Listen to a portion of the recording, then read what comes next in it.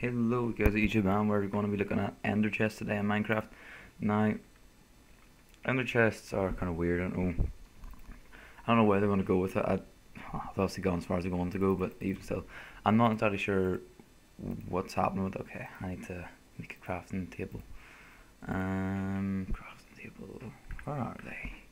Now, ender chests they're really weird. They're like, in Terraria you've got, I think they're like the kind of equivalent, Minecraft equivalent of piggy banks, because in Terraria piggy banks you can access all over the place in different worlds, blah blah blah.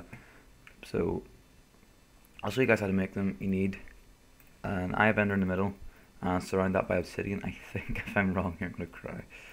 No, I'll say make it. Now if I have an ender chest there and an ender chest here, I can right click on it, put my stuff into it, and I think yes, the stuff will be over here as well.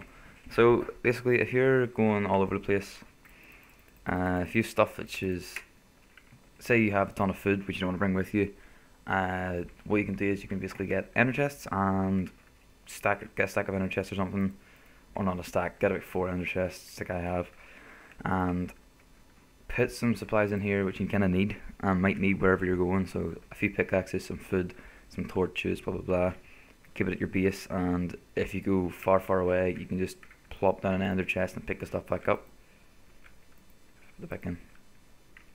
And then if you have 2 people on a server and you're off somewhere, one person could be sent at the base and you could have ender chest there, and the stuff the person mines they can put it into the ender chest, and the other person can collect it and put it in the other storage, which I think is a good way to be using ender chests.